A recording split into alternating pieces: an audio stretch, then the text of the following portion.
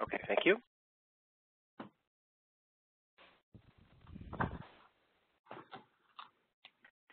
Hi, everyone. I'm Tony Verhoeven, Membership and Marketing Manager at CSIA. Thank you for attending this month's CSIA webinar. Today, we will present Digital Marketing for System Integrators. A reminder that if you have questions for our speakers, please use the Q&A box to the right of your screen, not the chat box. This program, like many of CSIA's webinars, will be archived on controlsys.org, typically within 24 hours of this broadcast. Many thanks to John Weber, Monica Anderson, and the whole team at Software Toolbox for hosting and sponsoring our monthly webinars. Software Toolbox was created in 1996 to rid the industry of bad third-party software experiences. They do this by providing a single contact source for a variety of industrial automation software tools and applications.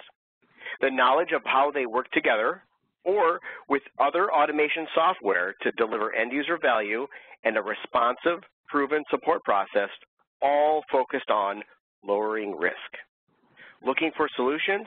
Find them on the web at softwaretoolbox.com.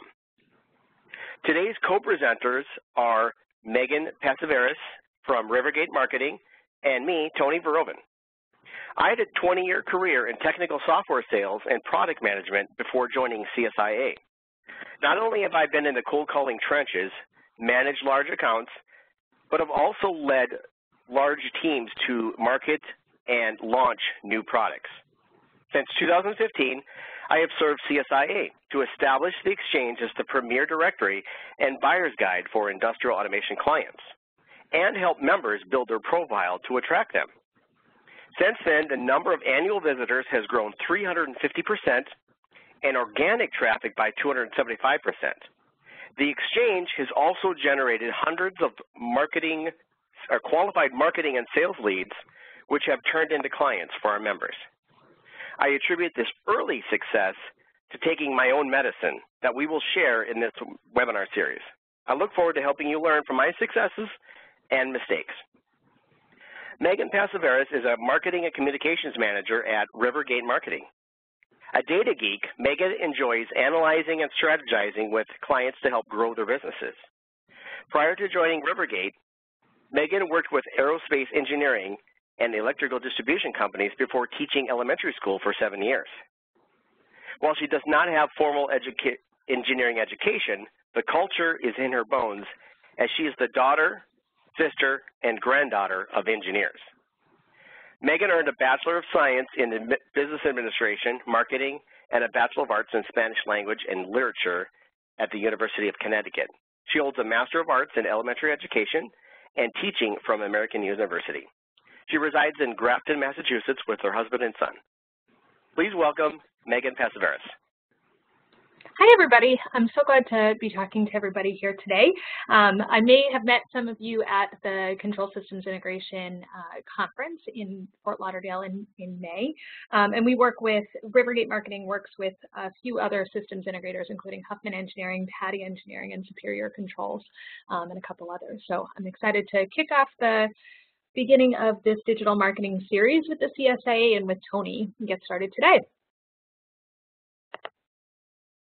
So this is the beginning of the first series that we're going to have. We know that we have quite a range of attendees on this presentation today. We know we have some people who are in the marketing field, some people who are not in the marketing field, are engineers, business owners. So we're going to try and do an overview today. We're going to talk a little bit about what digital marketing is, why we should be doing digital marketing, where we should start, as well as some tips and tools that Tony and I have that should apply to everyone, no matter what level you're at.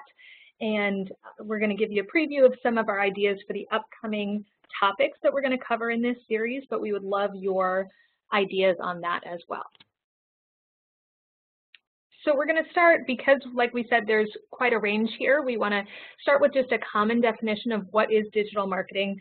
Basically, it is marketing, but digital. So it can include all of these things: social media marketing, your SEO, which is your search engine optimization. It definitely includes your website and mobile advertising, email marketing, and it can include really any of these things: your blogs and your case studies and all of those sorts of things. It can even include a crossover with radio and print and those other traditional forms of advertising as well. That's exactly right, Deb. Marketing is marketing, and you know, a few years ago, when people started to think, geez, well, should I do social media marketing? And you know, I had this certain stigma with the social media in quotes, and it's like, it's just marketing. Marketing is social media marketing now. Marketing is digital media. There's still print. There's still that outbound push marketing. But what we'll talk about in this series is, you know, integrated marketing, really, of how all of this all ties together and what you should be doing, and how to get started if you're not into it yet.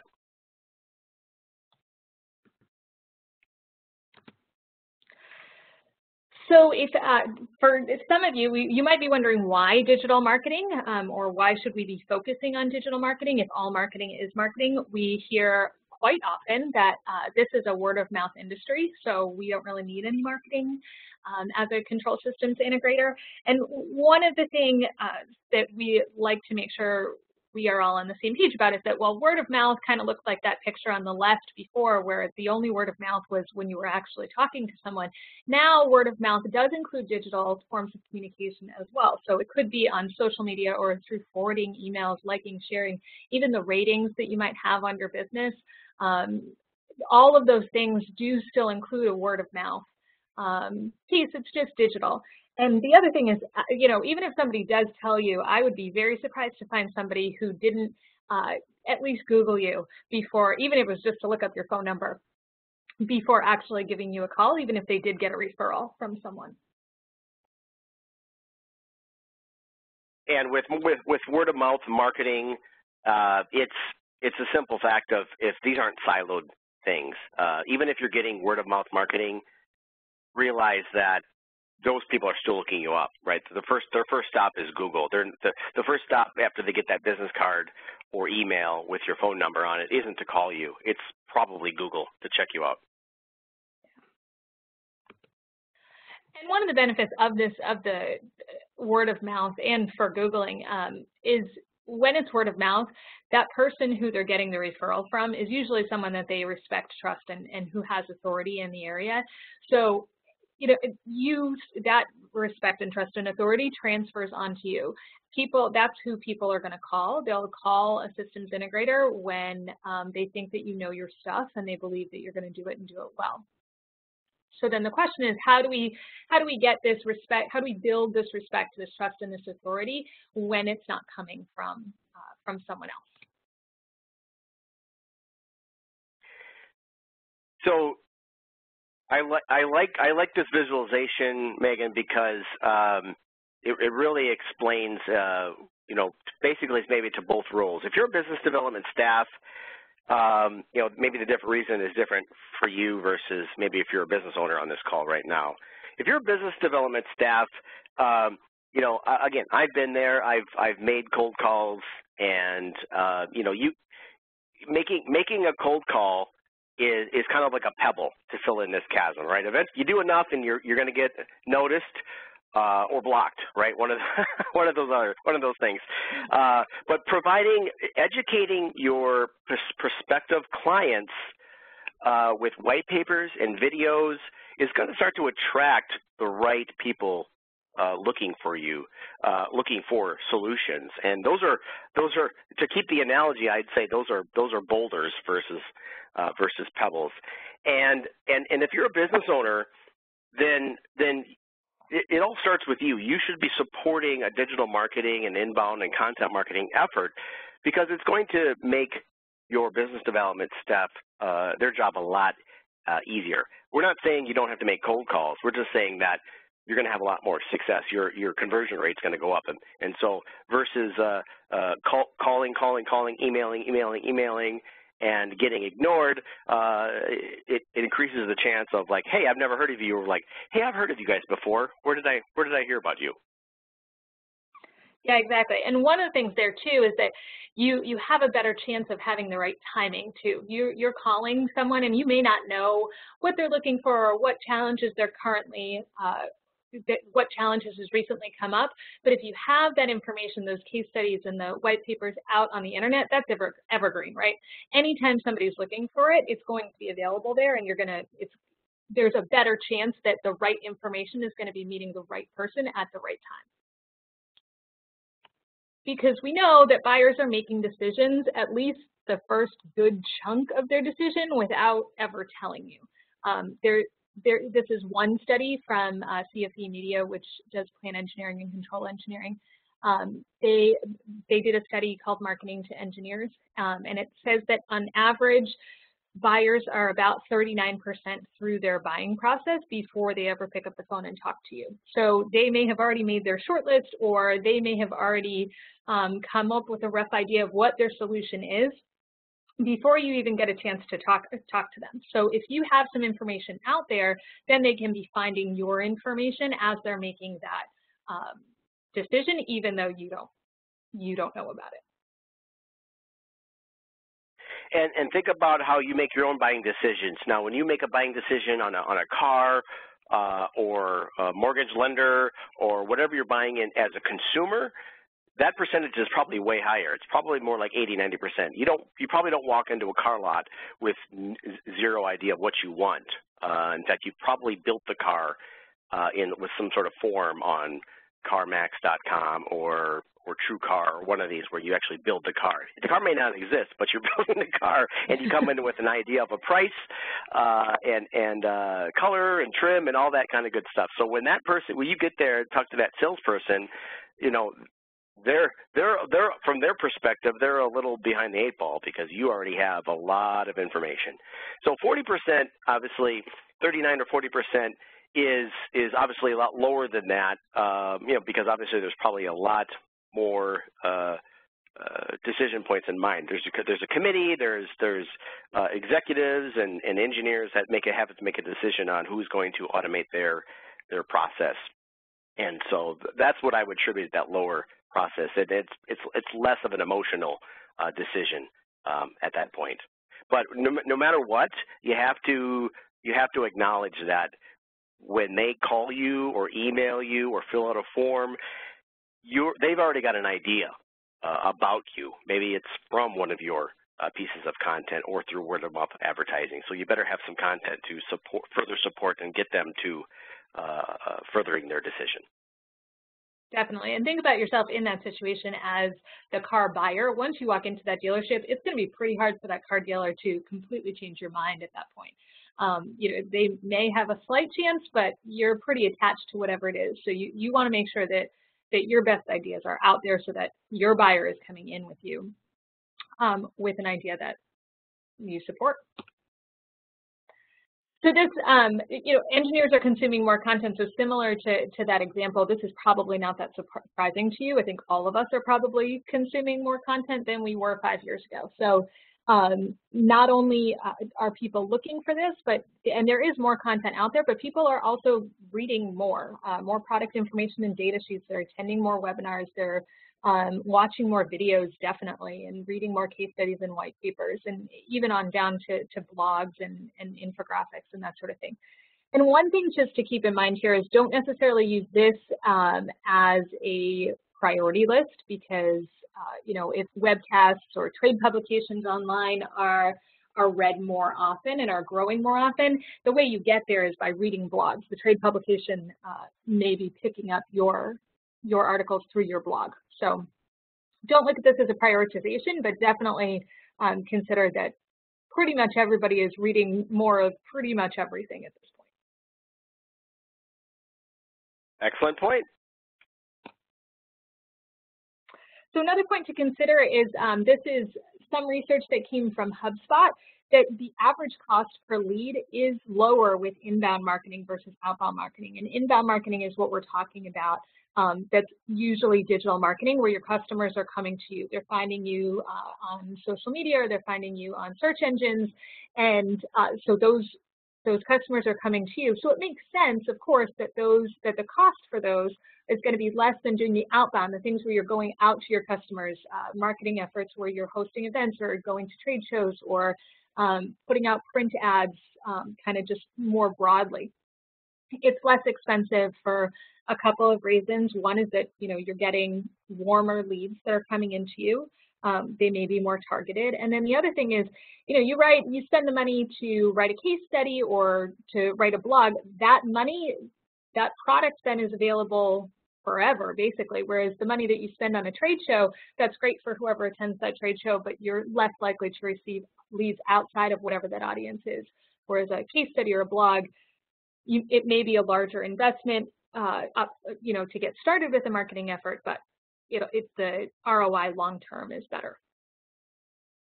Yeah, and I think the one point I want to make sure is that, again, when you talk about outbound and inbound marketing, traditional versus digital marketing,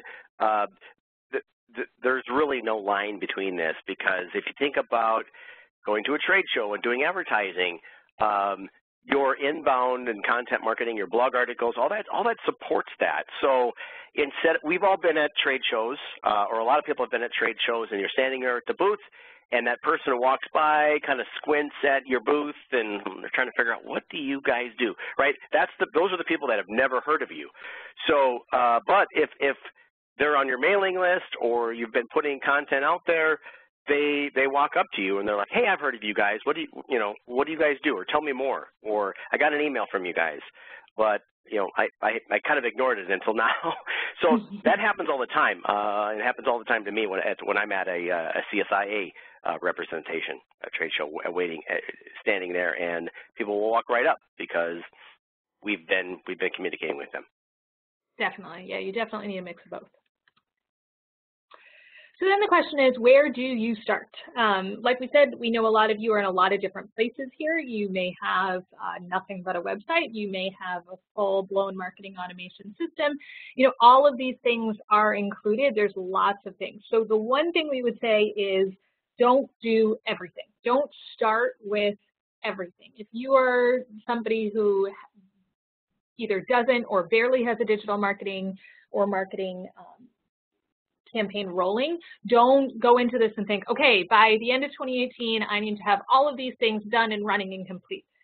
That's a good way to burn out and do nothing well. So we would suggest starting with one or two things, and that's why we want to run this series to cover a range of different topics, so you can start wherever you are. We would say that, all roads should lead to your website. So if you don't have a website or you're not happy with your website right now, we would definitely suggest that's probably where your focus should be going. But other than that, you kind of got to look at where you are to build your marketing infrastructure over time. Yeah, if I look at the bottom of your website and it says copyright 2007, that's probably where you should start. It's probably, it's a website that is your brochure that states what you do, but it doesn't tell your story. And that's the next step, is to have your website tell a story and be the receptacle for other places that you are, whether you're big on LinkedIn and you have a YouTube video series, or you have a lot of media opportunities that you take advantage of through our media partners, those sorts of things. Your website should be the all roads lead to, as Megan said. Exactly. So because it is pretty personalized and it depends on what you have, we have a few action items for you for this month before we move on with the rest of the webinar series, to inventory your digital assets. So what do you have available? Do you have a website? I think probably everybody, if you've been in business for any length of time, has a website, but like Tony says, if it has copyright 2007 or earlier than that, then you definitely want to take a look at your website. But also look at what you do have and what is going well for you. Do you have a blog? Maybe it's just a little blog that you could ramp up a little bit more. Do you have any social channels started? Do you have any case studies? Do you even have any case studies that are in paper that you could convert to PDFs that you could put on your website and just create a landing page for that? What images do you have available? Have you had engineers that have been taking pictures when they're out on site, or do you have pictures that you could be taking in the office as people are working? Kind of take inventory of what you do have available so that you kind of know where you are, and then you can start to plan that path forward. And I do have a little asterisk there. There may be somebody on this call who doesn't feel like they have any digital assets at all, and we got you also. We are planning a webinar later in the fall for people who don't have or think they don't have anything available. The second thing is to, you could start assessing the effectiveness of your marketing efforts if you haven't done that already. Look at your Google Analytics. If you don't have Google Analytics installed on your website, please do that.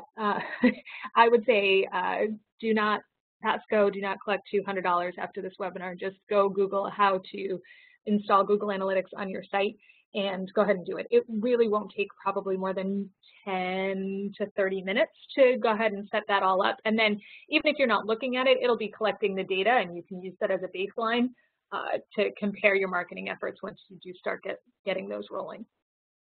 And the last thing that we would strongly suggest is to solidify your elevator pitch, because what you're telling your customers is more important than how you tell them. Your customers are more worried about, how great you are at SCADA systems specifically for a particular industry than they are that you told them about that through a great graphic on Twitter. What you're going to tell them is much more important. So kind of nail down that elevator pitch, maybe talk to other people at your customers and kind of compare at your company rather, kind of compare your elevator pitches to make sure that you're on the same page, that when you do get your marketing efforts started, or when you're go and start combing through your marketing efforts, you can align that to that solidified elevator pitch. Yeah, and just going back, Megan, to what you said about you address some of the folks maybe that who feel like I can't do any of this because I don't have any white papers, and I don't have any videos. I don't know how to. I don't have time to write a blog, that sort of thing. And I know I've talked to folks like that. I know I talked to a few folks like that at the conference, and that's probably more prevalent than probably we give credit for. But I do want to say, kind of come back. We will cover that. There are great companies out there that will do ghostwriting or content that will learn. They write niche blog articles or work with niche businesses like system integration, industrial automation all the time. In fact, I'm on the phone with one. So, so there are companies out there that can help you generate content, and if nothing else, whether you've been in business for 5 or 10 or 25 years, you have a multitude of stories in your head. Get your iPhone or get your Samsung phone out and just tell a story. Tell a story about how you helped a customer reduce their energy costs, or reduce risk with any kind of hacking or cybersecurity, increase their cybersecurity. Get that stuff down somewhere, and there are transcription services, and there are ways to get that content out of your head where you don't have to sit down for 3 hours, which you don't have time for, to write a blog article. So that stuff is coming. We'll definitely, while this webinar is higher level and a series overview, we want you to know that we are going to come with some cold hard tactics and some real things that you can do, again, no matter what level. We really want to help you guys, especially if you feel like you're at that ground zero level. Definitely. And because this is kind of an overview, but we don't want you to walk away without something that is practical and tactical that you can go ahead and use today or tomorrow or next week. We have a couple of tips and tools that we pulled together that are just a couple of our favorite things that we like to use. So Tony, why don't you go ahead and talk about yours? Absolutely. So the first two ones that I want to submit to everyone here are a couple things that will help you kind of get started here. Now, I want to thank Georgia Whalen from Rivergate Marketing, who helped, and Megan, I think you probably identified this as well, is that we realized that the last year that that somehow referral traffic from sources like the Exchange or from LinkedIn and other sources, that traffic was going down. Or like, well, what's happening?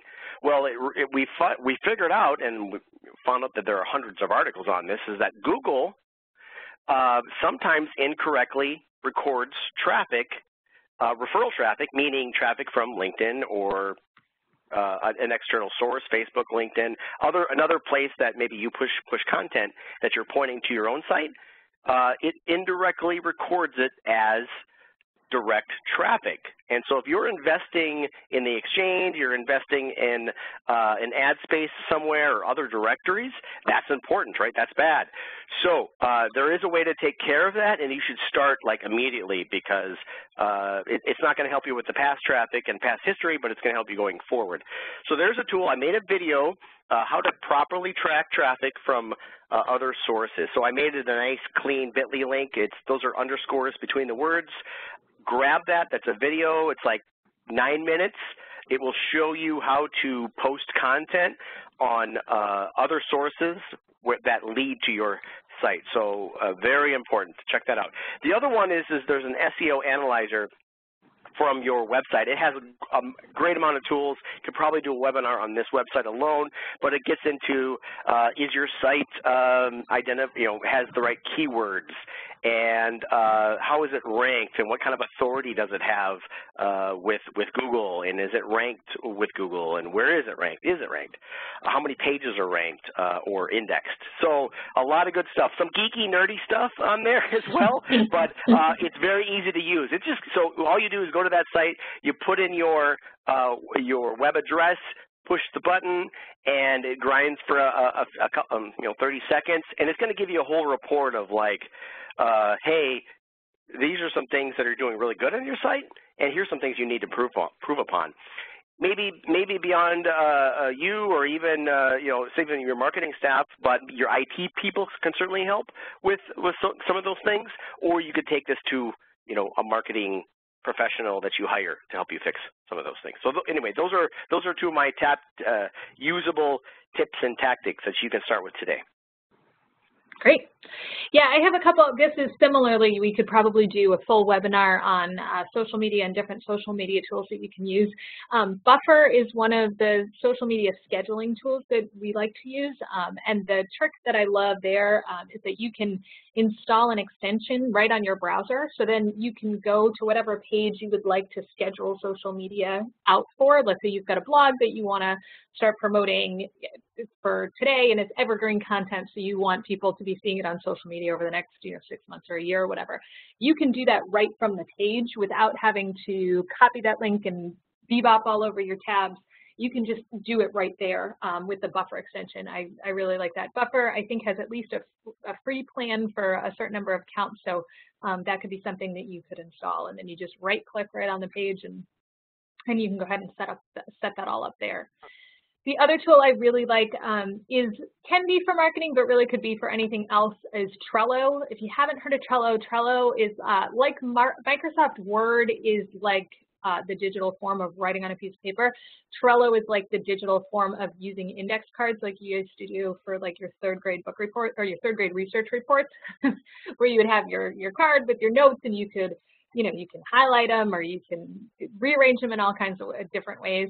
Trello, you can create different cards, and you can add people and do conversations on the card. You can color code them in different ways. You can add pictures in your documents, so you can have a project with everything that you need right there with all of the notes and everything. I really recommend it. We use it for blog planning, for example. We have a list of ideas, and then we can just drag that card over to when it's in progress, and then when it's published. But it could be used for really whatever project you're working on. I talk about it like some people talk about CrossFit. I really like it. So that is my tip for you.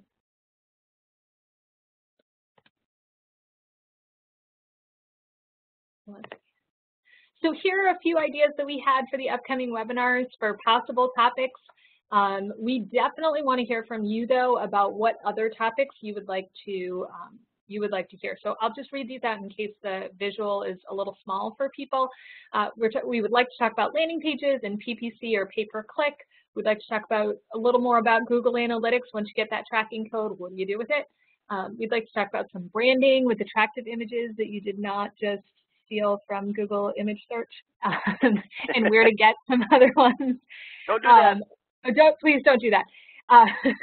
Where to find content when your engineers don't write. They will. How do you get them to write, and where do you find some other content there?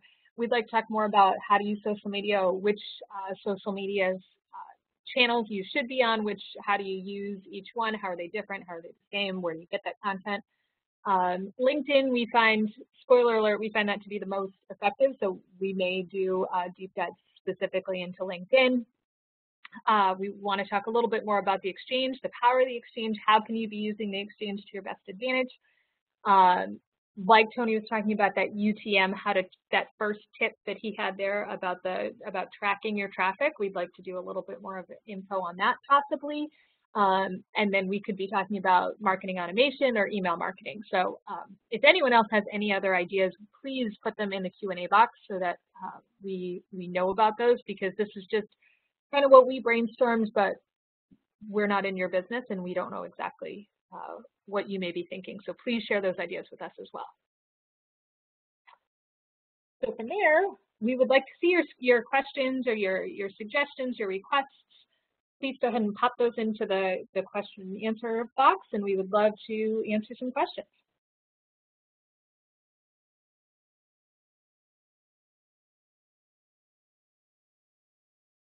Okay, I see there's a question here.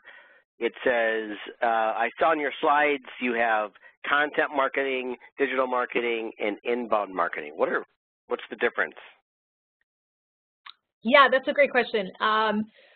There isn't much of a difference. Yeah, they are similar. Content marketing would just be putting out content that educates your customer, which is typically distributed digitally.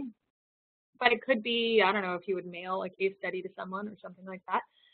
It could also be through magazines and that sort of thing. So that would be content marketing. Inbound marketing is anything that is like a magnet that attracts your customers to you when they're looking for something. So again, that's usually putting out content that then is going to be found on a search engine. And digital, was that the third one, digital marketing? Digital marketing, yep. Yeah, digital marketing, it's kind of the umbrella that goes over all of it. Yeah, So, again, and I would add that just kind of inbound marketing is, it's a thing, but it's actually it's kind of a strategy where, the purpose is to not, there was a quote by David Meerman Scott, who is a marketing guru. Everybody should write this down. Look up a book called The New Rules of Marketing and PR, or PR and Marketing. I can't remember the exact title, but David Meerman Scott. And I'll paraphrase his quote a little bit, but basically he says, hey, you can kind of blast out content with, and advertise, and maybe people will see you and have that message, or you can, cold call and email out there and kind of rule the messaging that way, or you can kind of own the messaging, meaning you're putting out content and people are finding you and you're owning that whole kind of marketing funnel. So when they search for a solution on Google, they find that link, they click on it, and they're met with a landing page, like they have to put in their name and email and company and title, that sort of thing, and then they're delivered that piece of content. From there on, you've got a lead and you have an opted-in prospect. Right now, you own the process in which you handle them from there and their thought process around you, versus call, email, and they're not ready for you yet. So I guess I would kind of add that of like that's the benefit of inbound marketing and how that relates to marketing in general. Definitely. Oh, another question here. Will you discuss utilizing AdWords, how to set up AdWords and developing that service? Yeah, absolutely. That's a whole webinar. In fact, there are training courses on lynda.com, and YouTube has, multi-hour training courses. You could. There are several companies probably in your area that do 2 or 3 day seminars on Google AdWords. So we will at least cover like, here's how to set this up. Here's some best practices around that. I am definitely not an AdWords expert. I've made my share of mistakes and had some successes with it, but we'll certainly kind of get in at the 101, maybe 102 level. If there's someone out there, by the way, I forgot to mention this, that if there's someone out there that knows about Google AdWords or knows about one of these topics or wants to present something that you didn't see on the list, we're very open to, bringing in, a guest panelist. And if you want to help us explain something to, the integrator and the CSIA community. So yes, great question. We will be covering that. If there's some specific things you want to learn in there, please do email us or let us know or type it in the chat box, and we'll make sure we cover those as we're developing that content. Anything to add on that, Megan? Yeah, definitely. I would just say similarly, Google AdWords isn't usually our go-to strategy. It's not one of the things that we utilize the most. So we have used it a little bit, and I can do the 101 level, but definitely if there's someone else out there also who considers themselves an expert on it, I would not consider myself maybe proficient but not expert. So if there's someone else who would like to get deeper into it, definitely. Yep. In fact, I probably know more things not to do on AdWords than I know more. There are some. So here's the thing about Google AdWords, just to kind of like give a 1-minute diatribe on that, is that the worst thing you could do with AdWords is have a budget and you spend it and then you don't check it for 3 months or a month every week, right? Because Google will spend your money. They have no problem spending their money. That's why their stock is hundreds of dollars per share, right? But so do not do AdWords lightly, right? You have a very good plan, have a very good keyword strategy, and you really have to go in there daily, if not weekly, or weekly, if not daily, to add in what are called negative keywords. Because trust me, if you're selling, let's say, if you're a supplier and you're selling PLCs or system integration services, you will start to get visitors for home automation integration services or whatever. Well, if you don't do home automation, if you don't put in that kind of equipment, you're going to get a lot of visits, and then people are going to leave your website right away.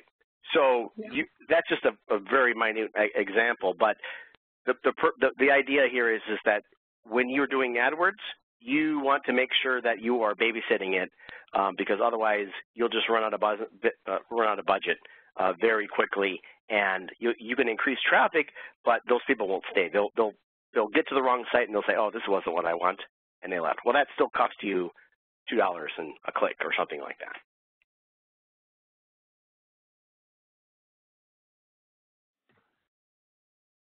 I think that's all the questions we have. Anything else? Yeah, I'll back up to the previous slide just in case anyone wanted to look at that list a little bit more and think about it. But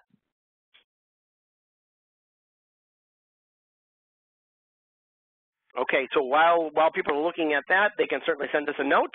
I think we will wrap up here. And if we miss your question, if you submit it just at the end here, we'll catch that here as we close up the webinar, and we'll respond to you individually. Okay. So thank you, Megan, and thank you, everyone, for your participation in today's program. Note that this full webinar will be archived on controlsys.org within the next day or so. Many thanks to our host and sponsor, Software Toolbox. Find them on the web at softwaretoolbox.com.